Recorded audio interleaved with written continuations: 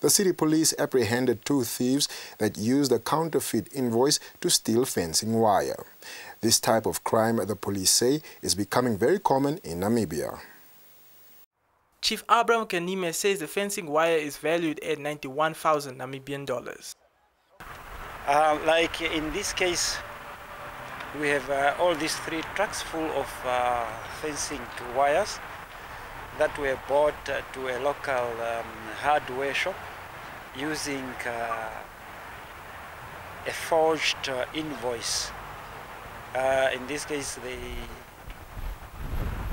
just print it on their own. They just have their own book, not even a missing book, but that they have printed themselves.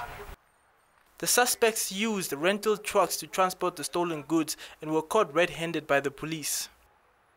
To make things more complicated, these trucks do not belong to them. They hire it.